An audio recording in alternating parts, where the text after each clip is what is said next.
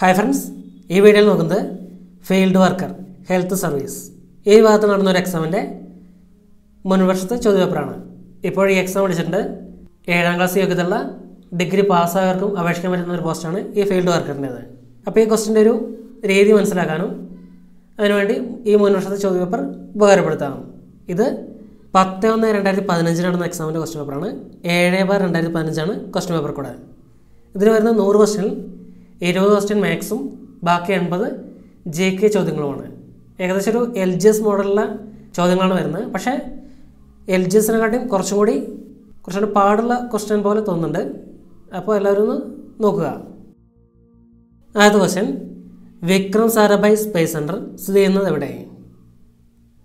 Thiruvananthapuram. Vikram Sarabhai space centre സ്ഥിതി ചെയ്യുന്നത് തിരുവനന്തപുരത്താണ്. വിക്രം സാരാഭായ് സ്പേസ് സെന്റർ തിരുവനന്തപുരത്താണ്. മഹാരാഷ്ട്രയിൽ പശ്ചിമഘട്ടം ഏത് പേരിൽ അറിയപ്പെടുന്നു? സഹ്യാദ്രി. മഹാരാഷ്ട്രയിൽ പശ്ചിമഘട്ടം സഹ്യാദ്രി എന്ന പേരിലാണ് അറിയപ്പെടുന്നത്. മഹാരാഷ്ട്രയിൽ പശ്ചിമഘട്ടം സഹ്യാദ്രി എന്ന പേരിൽ അറിയപ്പെടുന്നു. ഇന്ത്യൻ വ്യോമ ഗതാഗതത്തിന്റെ പിതാവ് ആര്? JRD ടാറ്റ. ഇന്ത്യൻ വ്യോമ ഗതാഗതത്തിന്റെ പിതാവ് JRD ടാറ്റയാണ്. റിസർവ് ബാങ്ക് ഗവർണർ ആര്? ശക്തികാന്ത ദാസ്. ഇപ്പോഴത്തെ റിസർവ് ബാങ്ക് ഓഫ് ഇന്ത്യയുടെ ഗവർണർ ശക്തികാന്ത ദാസ് ആണ്.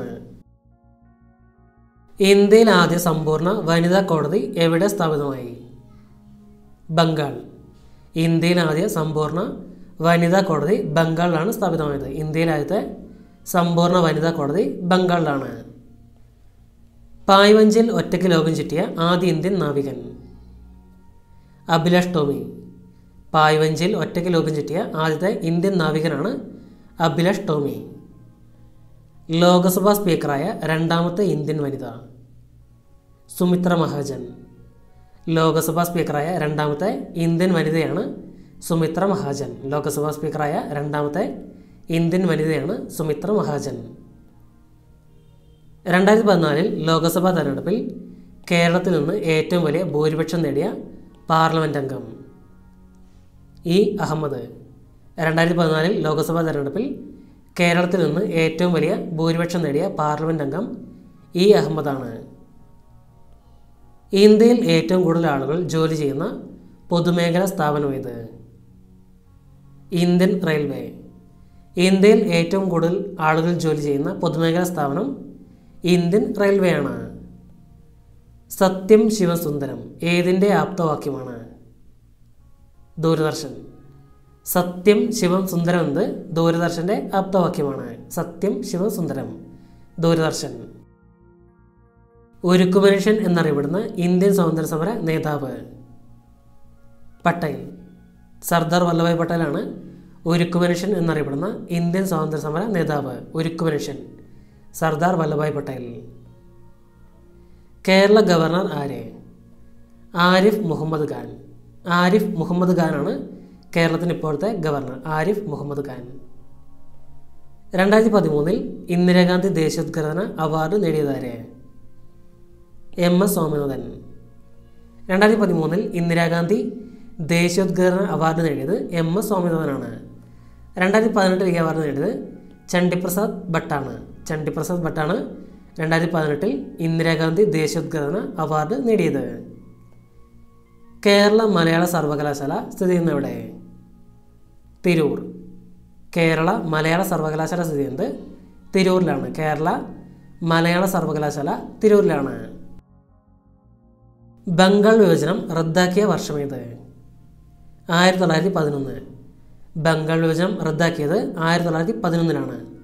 ബംഗാൾ വിഭജനം 1905 3 വട്ടമേശ സമ്മേളനങ്ങളിലും പങ്കെടുത്ത ഇന്ത്യക്കാരൻ? അംബേദ്കർ. BR അംബേദ്കറാണ് 3 വട്ടമേശ സമ്മേളനങ്ങളിലും പങ്കെടുത്ത ഇന്ത്യക്കാരൻ. ബ്രഹ്മസമാജ സ്ഥാപകൻ ആര്? രാജാറാം മോഹൻ റോയ്. ബ്രഹ്മസമാജ സ്ഥാപകൻ രാജാറാം മോഹൻ റോയ് ആണ്. ബ്രഹ്മസമാജ സ്ഥാപകനാണ് രാജാറാം മോഹൻ റോയ്. ആരുടെ ജന്മദിനമാണ് ദേശീയ വിദ്യാഭ്യാസ ദിനമായി ആചരിക്കുന്നത്? മൗലാന അബ്ദുൽ കലാം ആസാദ്. മൗലാന അബ്ദുൽ കലാം ആസാദിൻ്റെ ജന്മദിനമാണ് ദേശീയ വിദ്യാഭ്യാസ ദിനമായി ആചരിക്കുന്നത്.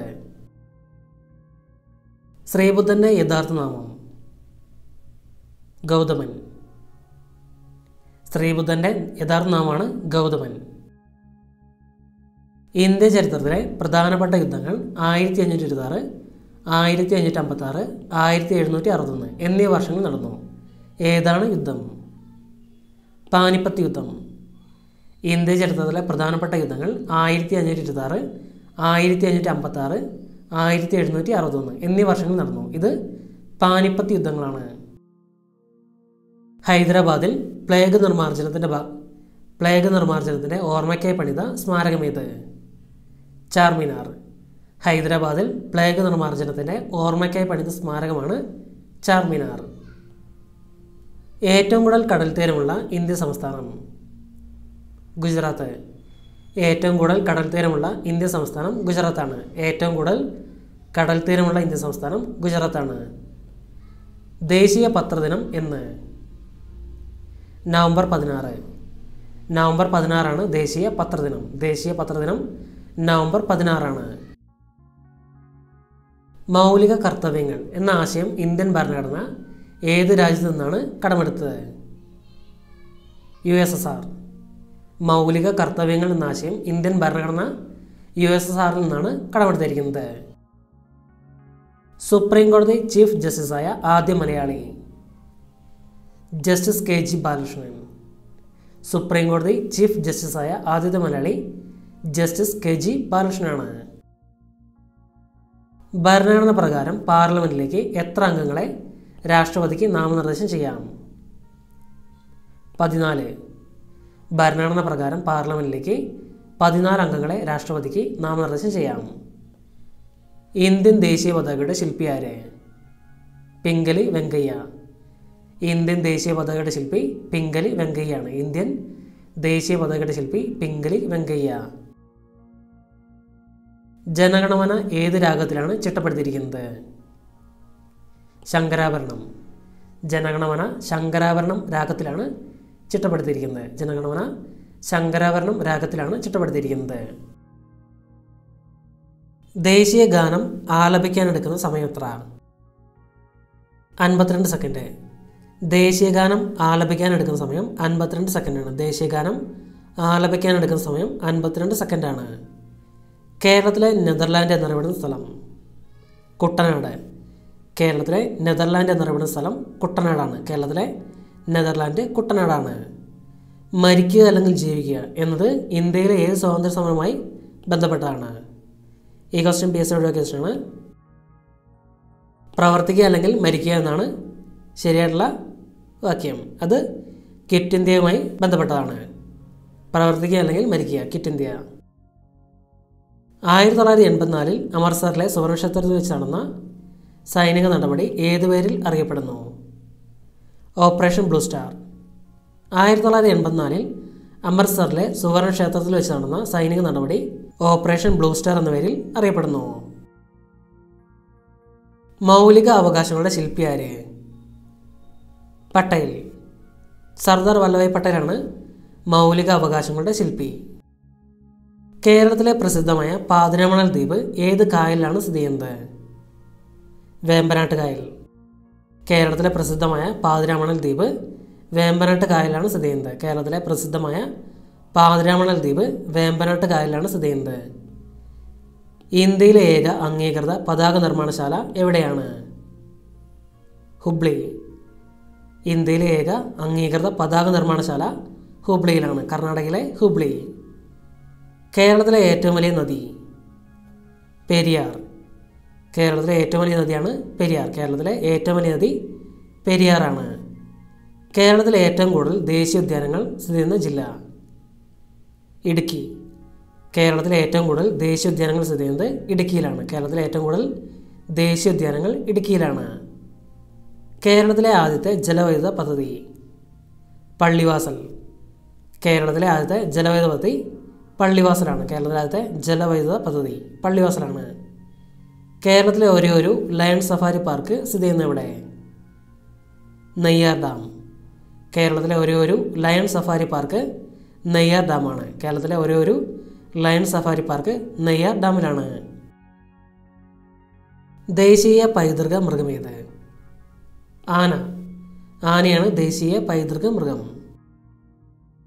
വന്യജീവി സംരക്ഷണത്തിനായി നിയമം കൊണ്ടുവന്ന ആദ്യ ചക്രവർത്തി? അശോകൻ. വന്യജീവി സംരക്ഷണത്തിനായി നിയമം കൊണ്ടുവന്ന ആദ്യ ചക്രവർത്തി അശോകനാണ്. സുഭാഷ് ചന്ദ്രബോസ് രൂപീകരിച്ച രാഷ്ട്രീയ പാർട്ടി ഏത്? Forward block. സുഭാഷ് ചന്ദ്രബോസ് രൂപീകരിച്ച രാഷ്ട്രീയ പാർട്ടി ഫോർവേഡ് ബ്ലോക്കാണ്. വിവരാവകാശ നിയമപ്രകാരം വിവരങ്ങൾ ലഭ്യമാകാൻ അടയ്ക്കേണ്ട ഫീസ് എത്ര? 10 രൂപ. വിവരാവകാശ നിയമപ്രകാരം വിവരങ്ങൾ ലഭിക്കാൻ അടയ്ക്കേണ്ട ഫീസ് 10 രൂപയാണ്. ദേശീയ മനുഷ്യാവകാശ നിയമം നടപ്പിലാക്കിയ വർഷം?